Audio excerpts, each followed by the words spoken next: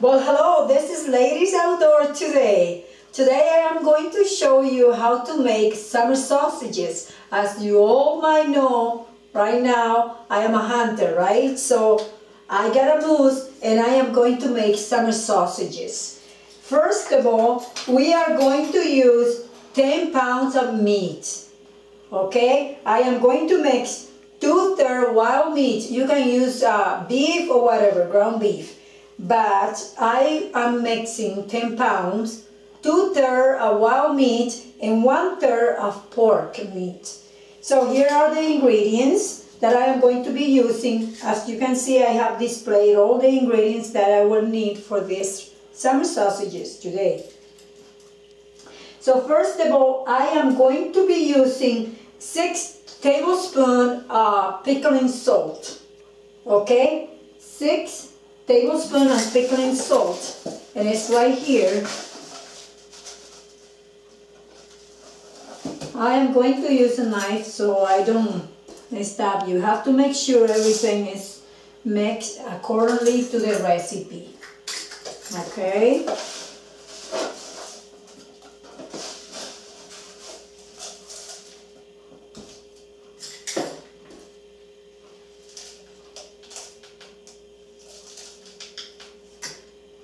That's 2.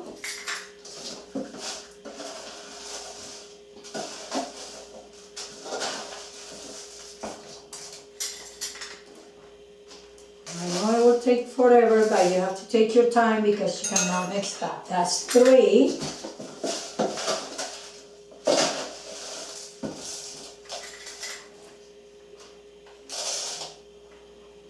4.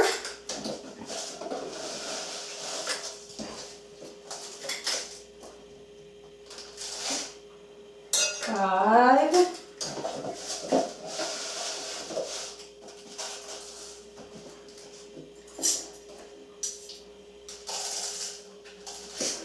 6 tablespoons of pickling salt. Now, next I am going to mix with this salt 1/4 cup of dextrose. Dextrose, 1/4 cup. Okay, this is 1/4 cup of dextrose.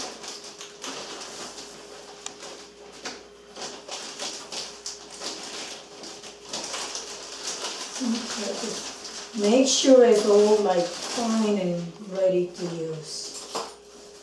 So we need 1/4 cup.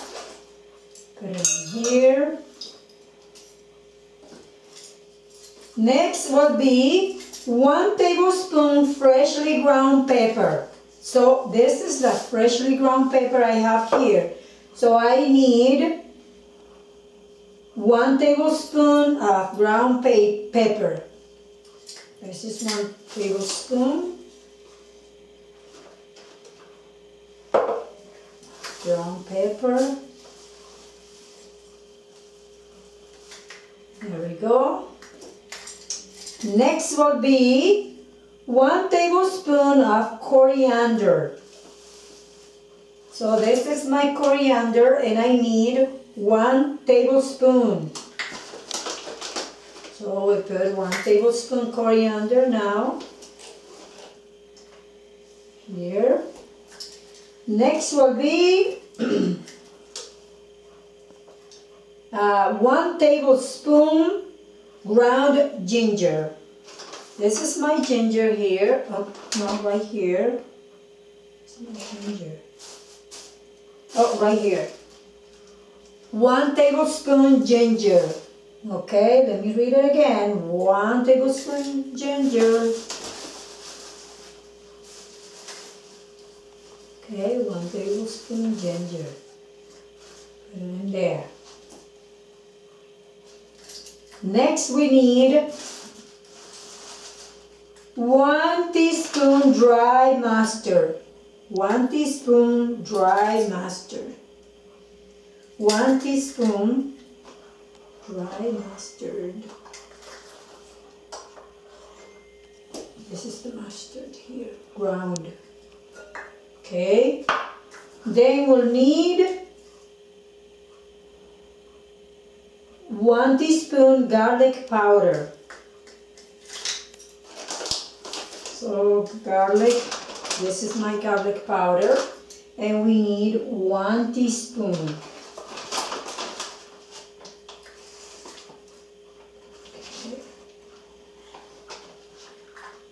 And we have already all the ingredients that we need for our summer sausages. We also going to add, if you want, you can add some mustard seeds, though, you know, and for every 5 pounds you add 1 tablespoon. So in this case I have 8 pounds of meat, I'll add 1 tablespoon mustard seeds. Now I have all the ingredients that call for the 10 pounds of meat, and I am going to pour 1 cup of water in this big mixer here. And what I am going to do, I am going to pour all my ingredients in this 1 cup of water, and I'm going to try to mix it. This way all the ingredient, mostly the salt, will dissolve. So far we have put all our ingredients here, and we're gonna let it rest here for a couple of minutes until they dissolve.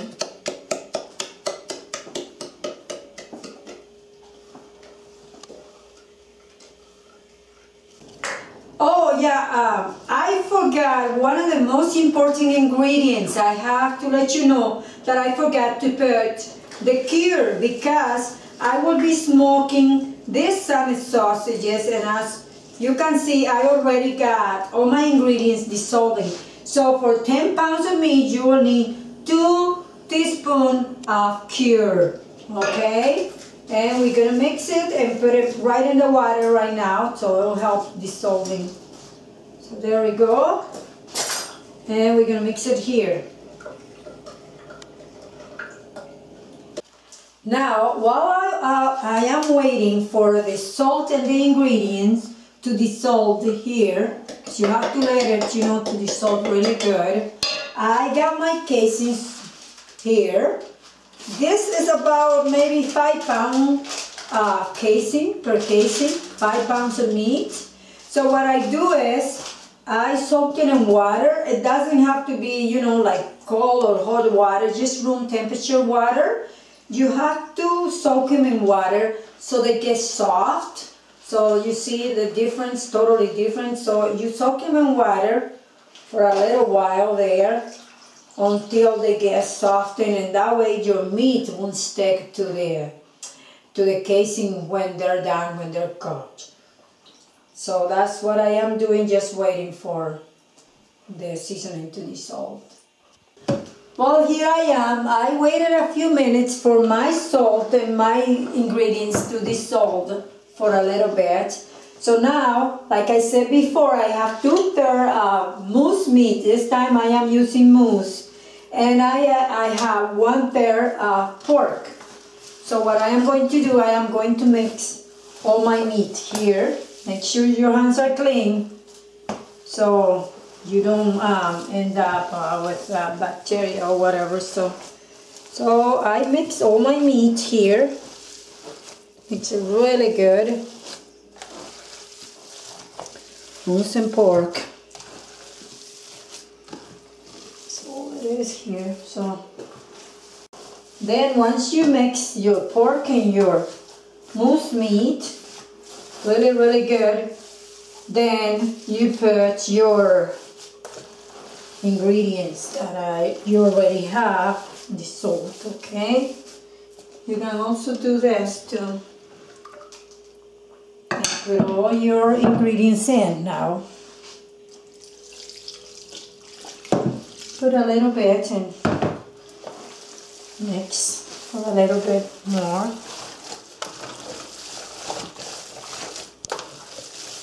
It's really cold.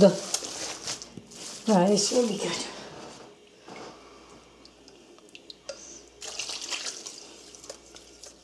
So now, just to clean this up a little bit, to get all my ingredients out of here, just put a little bit more water and try to put it in there don't worry about it if you end up with the salt like that, because sometimes it doesn't dissolve all through. Just keep on mixing. Keep on mixing this meat. So then after it's all mixed, you're gonna let it rest for a couple hours. Some people can leave it 24 hours overnight, but I make mine and I just leave it a couple hours, and it's good too. It tastes good. So this is for now. 3. Okay, now I have mixed all the meat and all the ingredients, and that's almost the final result. I am going to show you how you stuff those casings, the meat into the casings. So if you follow me here, I will show you how we're going to do this.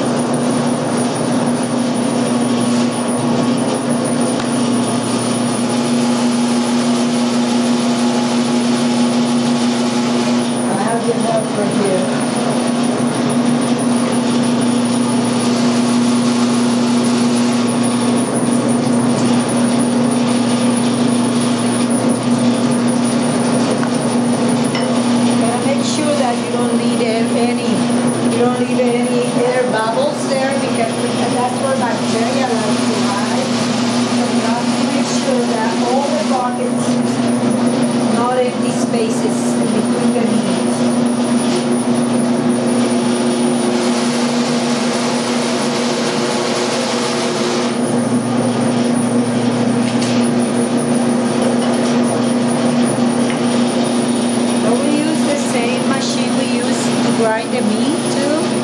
It's better that way, and it's a good blade, and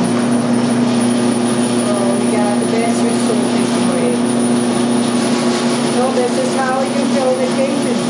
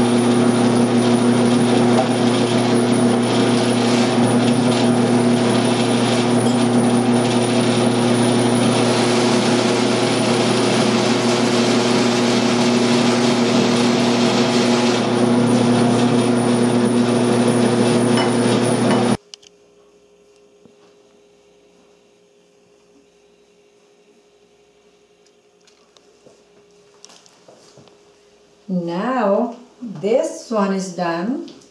I am going to show you the way you have to fill it up. You have to leave some space in between the meat and the top of the casing, because you cannot fill it up all the way up. Because you need to fold it this way when you're done and wrap it in a way that no air will get through there, okay? Just do exactly what is done at the end here. Do that at the top here too. Now we're gonna put this one here with the other ones. 5 down. So, okay, I am really lucky today making my summer sausages this winter, because we just have a little break on the weather. It is so nice today outside. What I have done, after I show you how we mix the ingredients and how we mix the ingredients with the meat. So what I have done, I also show you on my video how you put this salami into the casing, okay? So now the most difficult step is, well, after I stuff the salami, I sterilize a needle. You do need a needle, sterilize really good, because what happens is the casing, the salami, once you stuff it, you can see it, and it have air pockets in it. So you just poke those little air pockets that you can see in your salami and the casing. Once it's stuffed, then you get rid of those air pockets with the sterilized needle. Once you have done that, then what you do is you get your smoker ready at a temperature of 130 Fahrenheit. That's what you need, 130 Fahrenheit. So then once the smoker is ready at 130, what you do is you bring, so it's, I have already hanging here. So what you do is you bring your salami and you hanging in those little things in here. If you can observe, that's how I hang it into my smoker. Then when they're hanging there for half hour, you have to make sure that they hang there for half hour, but they are dry on the outside. So on a way that when you touch them, you know, you can feel that it's dry on the outside. Once you notice that they're dry on the outside, the next step is you have to put some hickory chips into your burner here at the bottom. You put a little bit of hickory chip there, okay? So that's what you do. Get them dry for half an hour, put your hickory chip there. But once you have done that, you have to bring your smoker to 150 Fahrenheit, okay? Fahrenheit. So then, when you bring it to 150 Fahrenheit, I will show you here. Your temperature has to be 150. It dropped down a little bit because I opened the door. So your thermometer has to be 150. You leave it for 1 hour, okay? 150, 1 hour. Then once you got it there for 1 hour, what you do is you have to put that temperature again inside your smoker to 162. Okay, once it's at 162, then you get them to cook. So they smoke anytime from 5 to 8 to 10 hours. It just depends how cold the weather is or how good your smoker is. So I am going to show you how I have the first batch out of here. I'm gonna just grab this, and I'm gonna show you how you cool down the sausages once you get them out of the smoker here. Okay, so I am really lucky here where I live. I have snow here.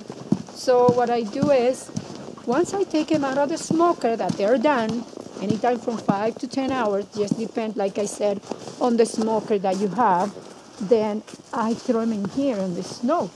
So that way they can dry faster. They can get cool. You know, you gotta bring it to a cool temperature once they're done. So these are already done, and they being outside here in the snow. If you don't have snow where you live, what you can do is just run cold water. You're putting in the sink and run cold water. So here is the first batch is done. My moose sausages, summer moose sausages. So, oh, it's heavy. Enjoy! Now my summer sausages are done. Now I am going to walk you through how I did cut this. Just want to see the final result. Okay.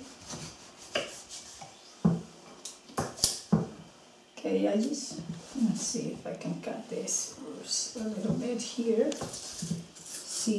See how it comes off, and your meat doesn't stick to the casing. See, nice and clear.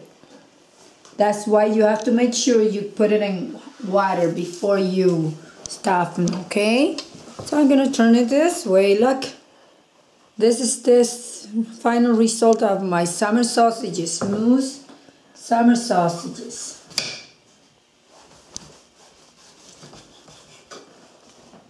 My knife, it doesn't smell really good, but this is your summer sausage. Whoops. It's not all good.